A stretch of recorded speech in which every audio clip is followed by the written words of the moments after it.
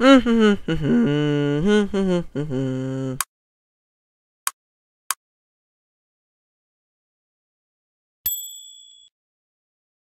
gusta!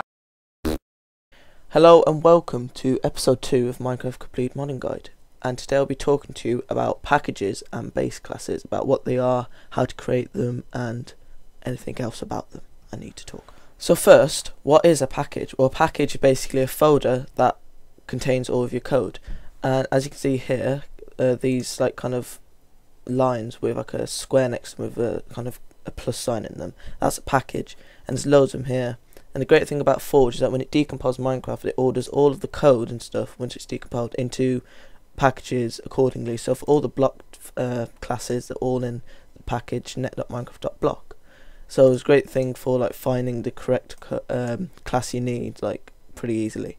And another great thing about Forge is that with your code, when you make a mod, you don't need all the code in random places, so like all your item stuff in the item package and stuff. What you can do is you can create your own package and have all your code in that one package, which allows us to easily find our code and also easily order it.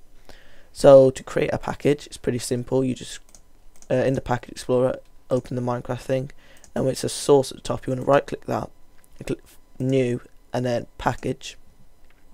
And then here there'll be two things: source folder, Minecraft source, you want to leave that, and then the name, you want to set that to whatever you want your package to be called. So if you wanted a folder container code called cake, we would call this cake and click finish. And what's done now, it's created a package here called cake. Another thing is you can have folders within folders. So if you do that again, right click source, new package, and you wanted a folder within cake called butter, you'd put in the name bit cake, and then you'd put a dot, and then you'd write the second folder, so it's folder within that, so butter. And although it will show it separate, or it's displayed now, but basically if you had like cake and then cake.butter, it would have cake as a separate package, cake.butter, but it will all be contained into the same folder physically, and I'll show you that now. So here I'm in MCP source Minecraft, and it's got all our source code here now, and it's got like all the Minecraft source here. But if we come back to source Minecraft, you can see our package here, cake, and if we double click that, we could see the folder within it we made called butter. So all our code, if we with cake, but if we put all our classes inside that, all the code will be inside this butter folder within cake.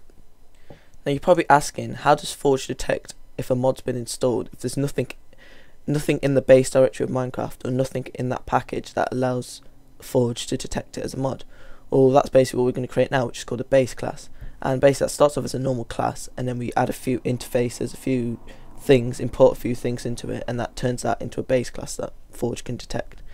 So to create the class within our package cake.butter, you need to right click cake.butter and go new in class, and then leave everything as it is, but the one thing we want to change is name when you want to call it something. So I'll call it something like base class, something normal. It's good to have this all letters. You can have uppercase and lowercase, but make sure it's all letters, and you can have numbers, but make sure there's no numbers at the start or it won't work. Anyway, once you've done that, you click finish, and that will create our class, public class, base class in the package cake.butter. And now we're going to import a few things, add a few annotations, a few constructors, or one constructor even, which will allow this class to become our base class. So the first we need to do is import 4 things, and these imports go between package cake.butter and public class base class. Each import starts with import space cpw.mods.fml.common, and then for each one we add a different thing to import a different thing. Obviously the first import you want to put .mod semicolon, and that basically allows us to use annotation @mod, which holds basic information such as mod ID, name, version, and other things, but we won't need those other things, and I'll talk to you about that in a minute. The next thing we need to do is the second import, end it with .network lowercase .network mod with a capital N and a capital M, and this basically for another annotation @network mod, which allows us to tell Forge if this mod needs to be on a client side or server side when it's working. Yeah, I'll talk to you about that in a minute as well. The next one you need to end with .mod capital M .event handler, and that basically is for another annotation which tells the game which constructor in this class is going to be our initialization constructor. So that's a constructor which contains other stuff such as adding inventory names, adding recipes and other things. So stuff that happens when the game is initialized. And then the last one, you need to end it with .event, lowercase, .fml initialization event with a FML all capital, and a capital I at the start of initialization and a capital E at the start of event. And that's basically something you need to include in the parameters of the initialization constructor to allow the actual constructor to work. I don't know why we need it, because we don't actually need to use a parameter, but we need it in the need it as a parameter in order for our initialization events to actually work. There are other things you need to import, such as the game registry and language registry, which is used for adding recipes, adding names, registering blocks, etc, etc. But for the moment we won't need those because they're not needed in the base class. So my rule is always, if it's imported and you don't need it, just remove it, because there's no point importing it. So now the first thing we need to do to turn our class into a base class is you include the annotation at mod. So you do that just before public class base class. You put at, and then you put mod capital M, so capital M and then OD lowercase, then put 2 brackets, no semicolon because you don't need that. And basically this is the annotation which allows us to include the mod ID, the name and the version of the mod. Now the first thing you put inside the brackets is mod ID or lowercase, and what that is a unique ID of our mod, which is used for a few things, but the main thing it's used for is for connecting it to our mcmod.info, which sounds like gibberish right now, but if you watch my next tutorial, that will be all on mcmod.info. And basically you would put mod ID equals, and you put speech marks, not two speech, but just speech marks, which 2 include anyway.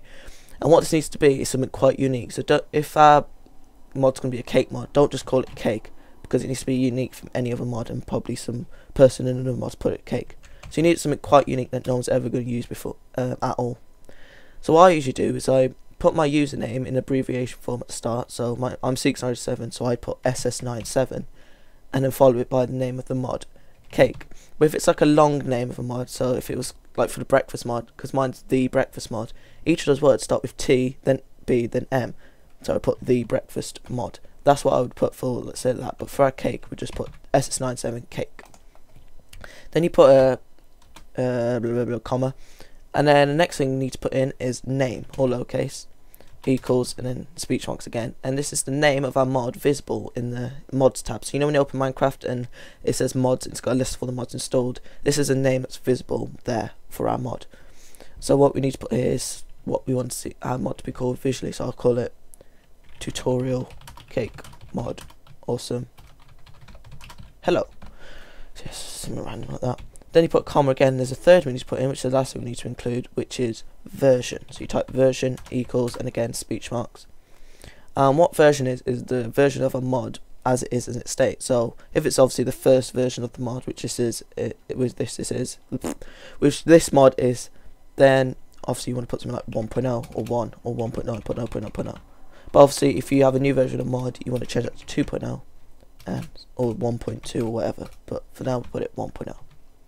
Now you may have seen with some mods, they have like an other information in mod styles, such as like a banner, authors, description, etc, etc.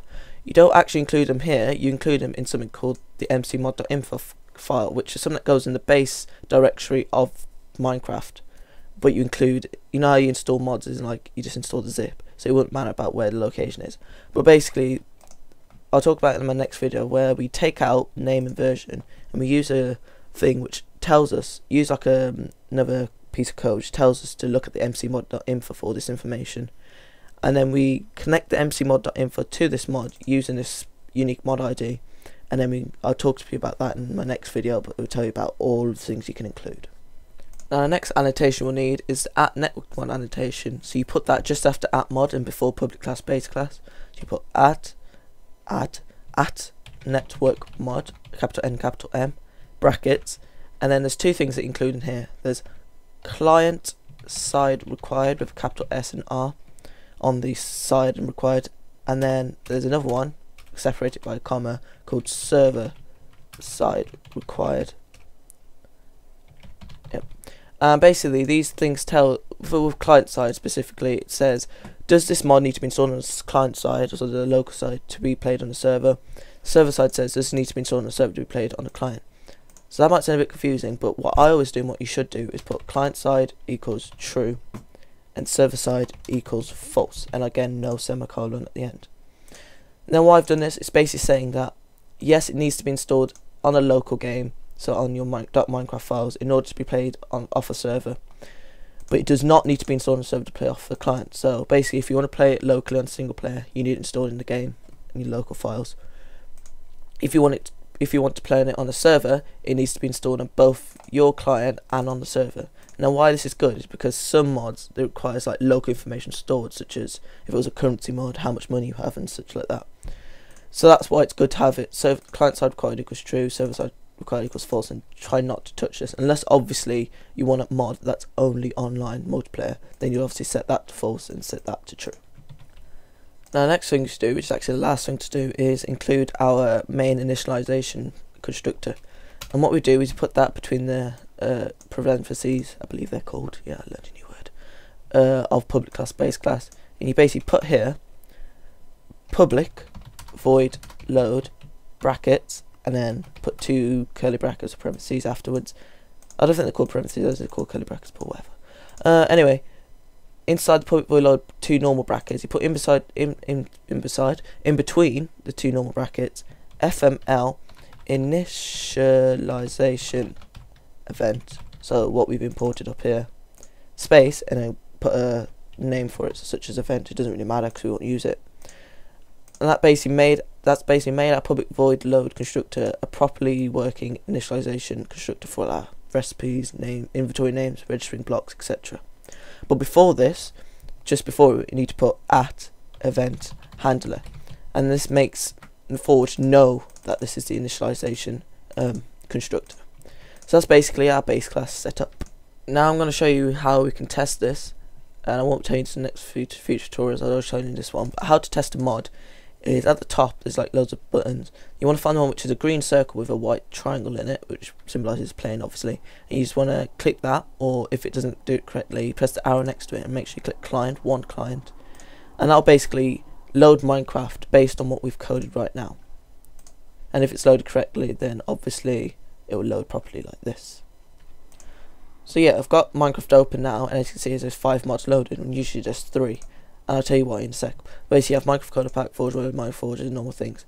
And then you have our mod here, Tutorial Cake Mod Awesome Hello. Because remember, that's what we called our mod in the name bit of @mod. Version 1.0, because that's what we put it as. And obviously there's no mod information found because we haven't got an mcmod.info file yet, which we'll do next time. And you might think, oh, why is a 5 if we meant to be 4? Well, basically I've got a modding already here in the game with an mcmod.info file, and that's a great thing about Forge. You can code more than one mod at any given time in the same MCP setup, because once you've recompiled and you know they all work together, you recompile and re-obfuscate, and when you have all the classes created, they'll be in separate packages, obviously separate folders, so you can easily separate them and they won't be part of each other or anything. So great thing about Forge, you can mod more than one mod at any given time and easily be able to separate the classes. So yeah, thanks for watching. Like I said many times this video, next video will be about mcmod.info, where we can increase the amount of description we create in that mods tab for our mod.